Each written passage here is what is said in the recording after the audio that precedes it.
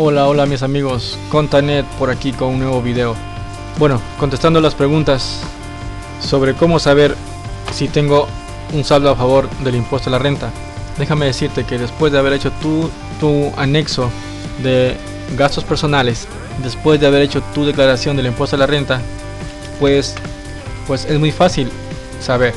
El momento de hacer tu declaración del impuesto a la renta, al final de tu declaración sale un reporte. Vamos, te lo muestro. Vamos aquí, vas a ingresar con tu usuario y contraseña, vas a ir a declaraciones, a consulta de declaraciones, vas a ir aquí a donde dice renta naturales, buscar, y aquí escoges el periodo, ¿no es cierto? Si el año, en este caso sería el año 2019. Y aquí estamos en la declaración del impuesto a la renta del año 2019, la original. Vamos a ver la declaración.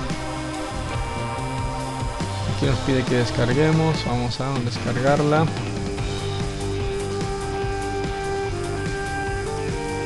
La estamos descargando. Ya que la descargues, la abres. Ok. Ahí te muestra toda tu declaración.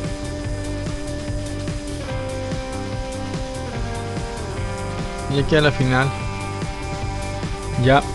aquí a la final nos da un valor de saldo a favor en el casillero 856. Bueno, aquí tengo un valor de $52. Voy a hacer el trámite. Voy a hacer un video más adelante para mostrarles cómo hacer el trámite, cómo hacer la solicitud.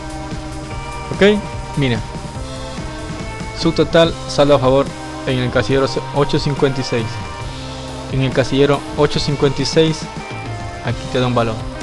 Eso te queda como saldo a favor después de que has declarado.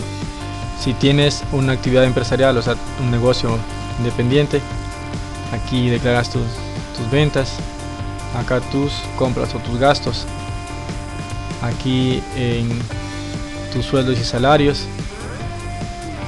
Bueno, eso ya lo haces en tu declaración, y yo tengo un video sobre cómo hacer la declaración del impuesto a la renta. Y aquí llenas todos tus gastos personales, los cuales vienen de el anexo de gastos personales que hemos subido. Luego sale aquí una base imponible, y como mi base imponible es menor a la de la tabla, entonces, y como tuve una retención, eso me quedó como saldo a favor. Ok, y este saldo a favor puedes solicitar una devolución. También tengo un video sobre cómo hacer la devolución, pero voy a hacer otro video explicándoles más completamente sobre cómo entender el proceso del impuesto a la renta. Vamos también al mismo tiempo a indicarles algo. Aquí en anexos, vamos a anexos, anexos de gastos personales en línea, generación de anexos. Vamos a entrar al año 2019. Ya está enviado, así que yo no voy a hacer nada, solo voy a darle en editar para ingresar al anexo, pero más no para hacer algún cambio. Y en este caso, siempre que ya hayamos subido el anexo, tenemos que venir acá a esta opción y darle cargar información. Al cargar información le damos guardar. ¿Para qué? Para que ya nos aparezca en el formulario 102 del impuesto a la renta. Aquí como gastos tenemos 8.116,03 centavos, y aquí está 8.116,03 centavos. Ok,